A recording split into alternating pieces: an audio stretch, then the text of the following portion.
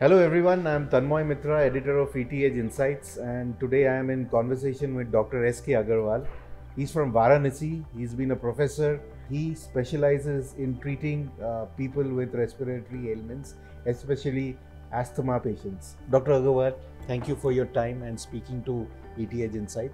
Let me begin by asking you, asthmatic patients in India are quite a few, and respiratory ailments actually make a lot of patients in India. So, can you shed some light on the kind of respiratory ailments that happen in our country and what are the treatments that are associated with it?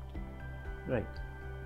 Asthma as such is very common, but still, what I feel that patients are on oral therapy.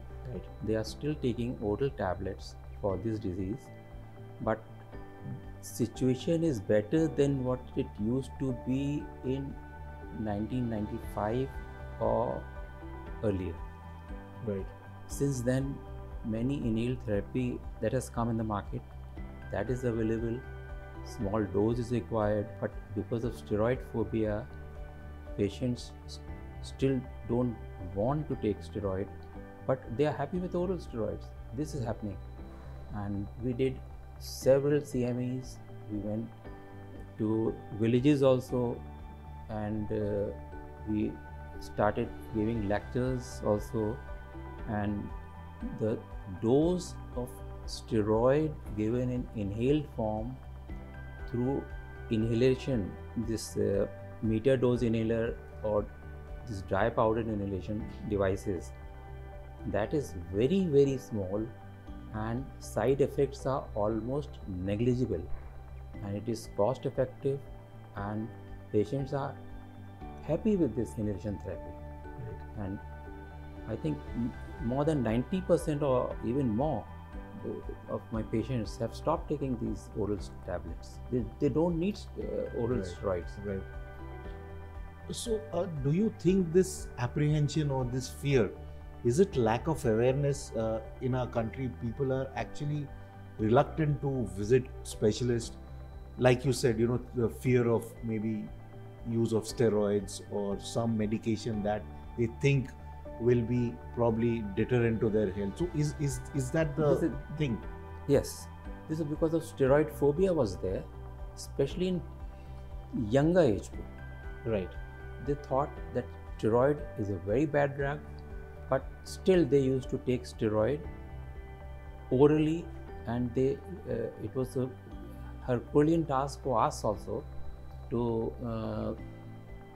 aware them that how inhaled therapy works in asthma, how the bronchial inflammation is taken care of by this inhaled therapy, where dose is very small, it is in microgram. The tablets they are taking, that is in milligram. So there is hardly any toxicity with this inhalation therapy. Right.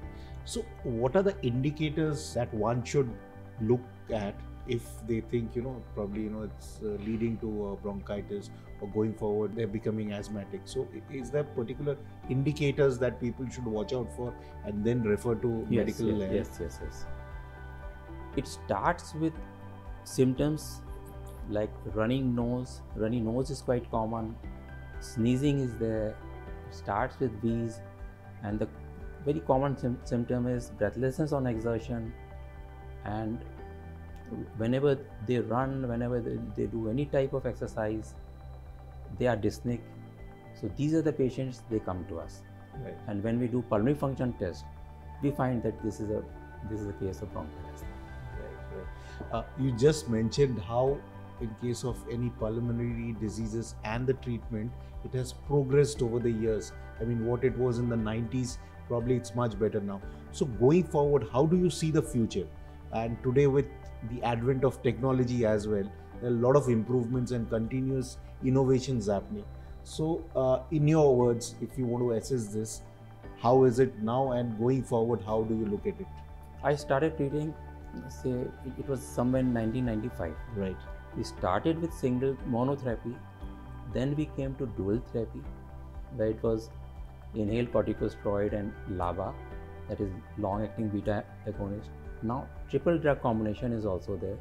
So now whatever medicines are available in India, they are cost effective, and patient needs just a single dose and they are happy with it, and patient has not to take for whole life. That is, and once patient is better, Right. what we do step down therapy.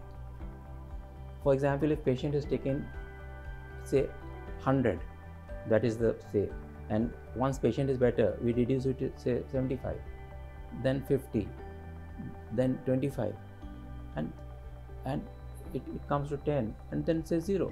Patient Right. is happy, Right. even without any medicine. So patient has not to take medicine for years, but patient has to start this treatment early Right. to prevent this structural changes occurring in the bronchial tubes.